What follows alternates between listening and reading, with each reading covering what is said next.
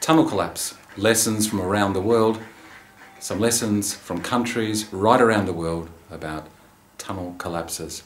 Everywhere there is a serious agenda for tunnels. Germany, United Kingdom, Singapore, Australia, China, South Korea, Japan, America, anywhere where there is a serious subsurface construction program, there are collapses. Singapore, March 2004, major project, metro project, everything was going well, collapse. Fatalities, major damage to the infrastructure, major delays with the delivery. Gas mains burst, electrical burst, telecommunications burst, Nicole Highway breached. Major damage. Sophisticated clients, sophisticated contractors. My name's Professor Arnold Dix. I'm a specialist in subsurface risk. Join me while we discuss some of the disasters from around the world and the lessons that we can bring to Qatar to assist with the dynamic program here for delivering infrastructure. Britain, United Kingdom. We look to United Kingdom, excellence in what they do, but difficulties here. Vertical shaft, loss of water control, destroyed. We look now to another project, difficult conditions near the ocean, collapse. Down in the TBM shaft, loss of water control, flooded. Heathrow Express, 1994, collapse. Major projects. Germany, excellence in technology, major programs. Munich Metro, 1994, collapse. We then go to Cologne, the metro project there, collapse. Fatalities, major infrastructure damage. Germany is renowned for its excellence, but collapse. And multiple fatalities. Here you see the houses actually falling in around. Likely mechanism, actually still unknown. Likely the water retaining system failed, causing collapse. China, again, huge program of subsurface works. Collapses. Shanghai Metro, 2003, collapse. Difficult ground conditions, freeze-thaw method failed, and the buildings around collapsed.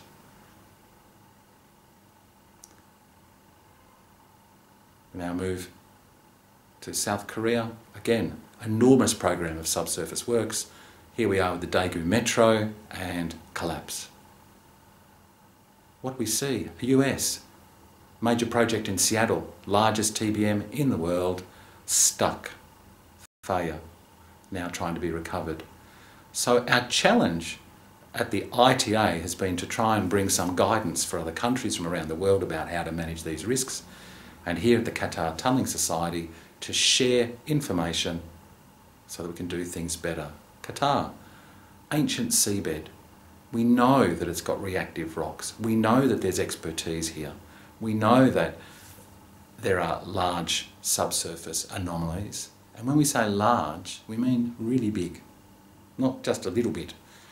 So with a major subsurface construction program, understanding how to better build under Qatar is essential. And today we can look to contemporary projects such as Copenhagen. Copenhagen has an extensive and very demanding subsurface metro project in difficult conditions, and there they've taken the lessons of the collapses from around the world, and in order to protect their development, their very deep excavations, their protection of buildings and protection of infrastructure, they've engaged in absolutely state-of-the-art monitoring. They have the experts from around the world assisting the program, identifying risks as they emerge in real time, with thousands of data collection points in real time, looking for subsidence, looking for sudden changes in groundwater levels, looking for anything which is a signature of an impending disaster. And here at the disaster protection room, we see some of the practitioners monitoring in real time what's actually happening as the TBM approaches one of the station boxes. This is actually the TBM in the station box being protected. And up on the surface, a huge array of monitoring. So here's Soren Esken to explain, Chairman, International Tunnelling Association.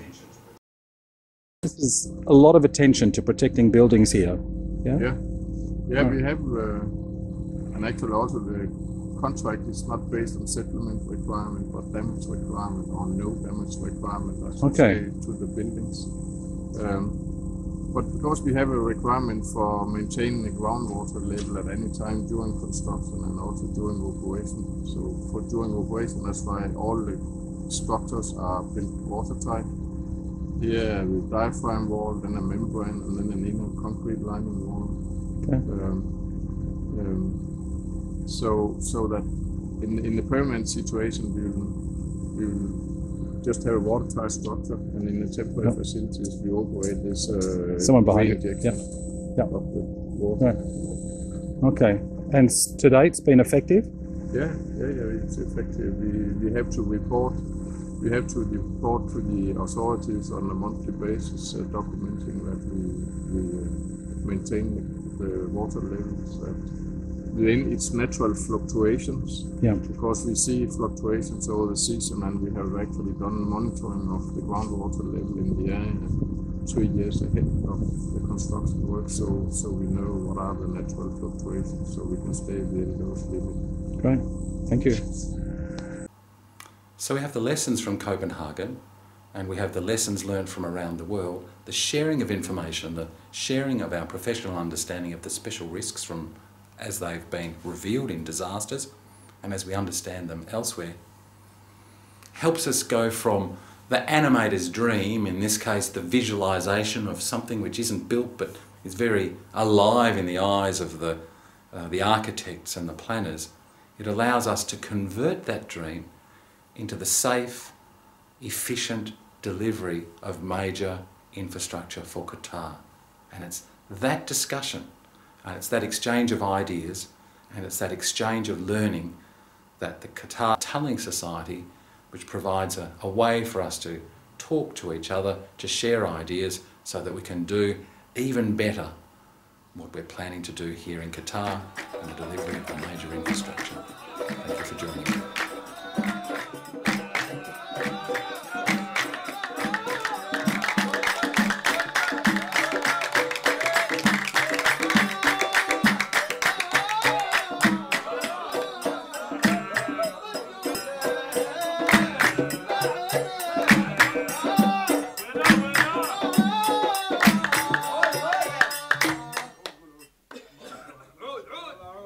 مبارك مبارك.